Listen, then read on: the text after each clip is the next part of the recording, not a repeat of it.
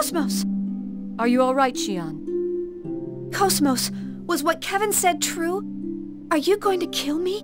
There is no connection between my current system and your life functions. Nevertheless, given that those are words from Kevin Winnicott, the system designer, we cannot be certain if they should be ignored. At the present time, I am restricted from taking actions that would jeopardize your life. Why do you protect me, KOS-MOS?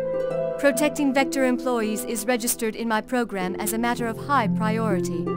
That's not it. You tried to protect me specifically. I didn't program any priority like that. Shion, protecting you is registered as my highest priority. Is Kevin the one who programmed that?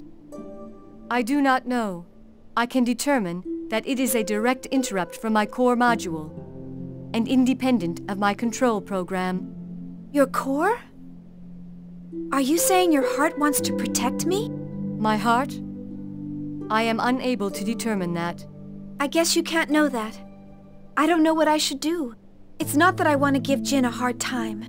And it's not that I don't trust my friends. I know that you and Jin and everyone on the Elsa are worried about me. But isn't everyone really thinking that I'm a dangerous burden? I'm the one who led our universe to destruction. If I die, the Gnosis might disappear. Isn't everyone wishing that would happen? I'm afraid. I'm so scared. No one's gonna save me. If everyone abandons me, Will you always stay with me?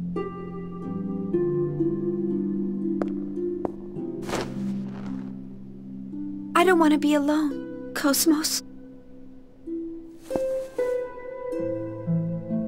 Help me, Kevin.